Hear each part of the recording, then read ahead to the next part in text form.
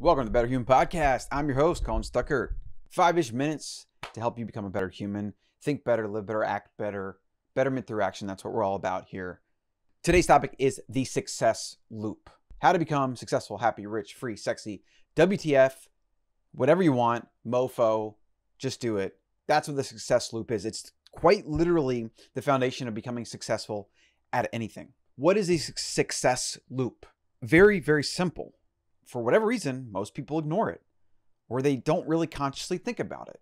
I don't know why it is. It's just kind of crazy, but it is what it is. Let's go back, way back to when you were a child. My son is about to turn 1 in about a month. Oh yeah, next month actually.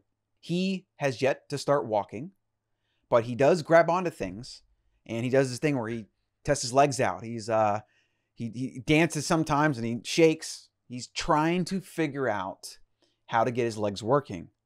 And what does he do a lot of the time? He falls on his ass, his face, his arms, his shoulders, his back, etc. He falls. Can I sit him down and have a conversation or put on a video for him and teach him how to walk? I mean, yeah, I guess I could. I could do everything I could to try to explain to him how to walk, why he should want to, what the biomechanics are, everything. Let's just assume he was an adult, Benjamin Button style, in a baby's body. And he's like, oh, wow, yeah, okay, I totally get it. I think I got this now. And then he stands up and he goes to take that first step. And he very likely is going to fall on his face. Now, why am I talking to you about this? This is a ridiculous example. Because this is quite literally the only way, yes, the only way that you can build a successful life. You have to go out there and take that first step.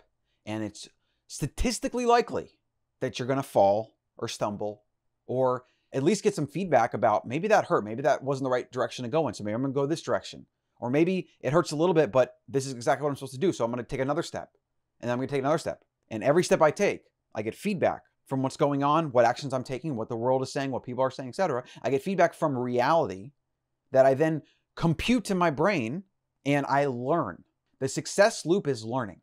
Learning is trying things and then them failing and then learning and then going again, and then ideally making better actions based on what you learned, and then evolutionarily keep going up and up and up and up, ideally up and up and up and up.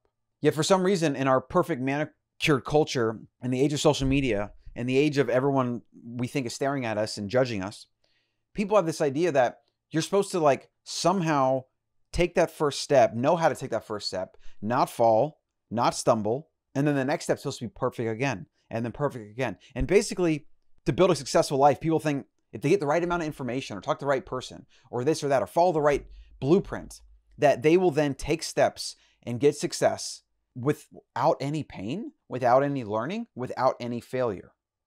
It's batshit crazy. I don't know what people really think. And I don't think most people actually think about it. They don't actually think about what is success, what is a successful life, what is learning, and how does all this connect? Because building a successful life, even if you're giving all the money on the planet, if you're giving all the money on the planet and you grow up with a silver spoon in your mouth, you have to then figure out what to do with yourself. You have to find contentment and fulfillment and purpose, right? I a lot of times feel bad for kids that grow up in prosperity because they don't have the really painful things. Generally, they don't have the really painful things that help you appreciate life and find meaning and purpose. And there's the duality. You look into Taoism, you study any philosophy. Without black, you can't have white. Without night, you can't have day. Without hardship, you can't have joy, or the opposite of hardship. Without discontentment and really struggling, you can't have fulfillment. Without struggle, you can't appreciate success the way most people define it, which is I earned something and I built something myself. Most people think it's just about the end result, just having money or power or whatever. That's all that matters. No, it literally is not all that matters at all. It's exactly connected to what you had to do to get it, because what you had to do is the flip side. It's the thing that generates the appreciation. The success loop applies to everything in your life. If you want to get better at anything, you have to learn and fail and go and try. This is why they've done research. Video games, especially early games like Super Mario Brothers that I played, Sega Genesis, etc. A lot of these games are really freaking hard, actually. And you play this game and then you lose. And then you maybe get a little bit better for the next level, and you kind of learn how to keep trying.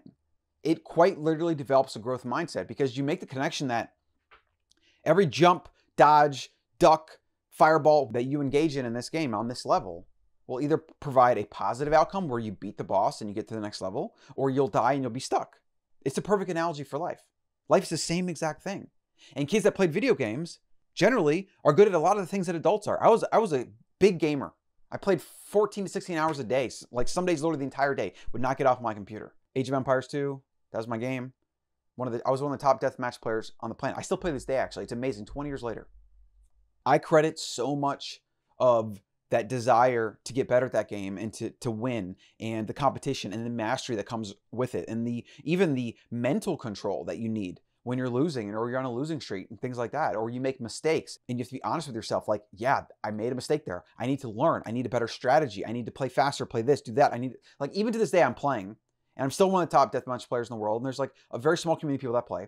And there's things that I do that I know I do out of habit that I want to not do and I get better. So I'm always trying to learn. Even to this day, I'm trying to learn and get better. 20 years of playing some game, I'm trying to learn and get better. This is why I talk about the growth mindset so much. It's so important, because the growth mindset is one in which you make the connection to agency and action, like what you do and the result you get. Fixed mindset simply says, I'm not good or I'm not this or whatever, and it removes all the agency, so you don't even try. You don't even try to get better. And generally, people that have a negative mindset are also fixed, or a victim mindset, fixed mindset. Growth mindset, generally optimistic, generally positive, because you have to be. You have to have faith. You got to go out there and do shit, and you're going to have to get dirty, and it's going to be painful, and then you get better, and you evolve, and you evolve, and you evolve. And over time, you eventually realize that everything in your life is your fault, for better or worse. Everything in your life is your fault, and you take full responsibility for it. It's nobody else's responsibility or fault or anything. And it's the most empowering thing that you can have. And everybody that is self-made, and I don't mean money just, right? I mean self-made happy, self-made fulfilled, self-made money, self-made this, whatever it is, they have accepted responsibility for their results.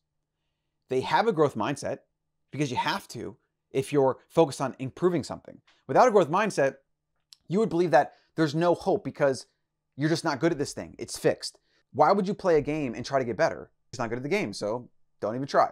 Growth mindset is integral for building anything. The success loop is the foundation of doing anything, building anything, and creating an amazing life of happiness, fulfillment, and success. There is nothing else that can replace this. There's no way around this. This is one of those first principles. It's like math. It's like 1 + 1 = 2, or physics, or gravity. These things are constant.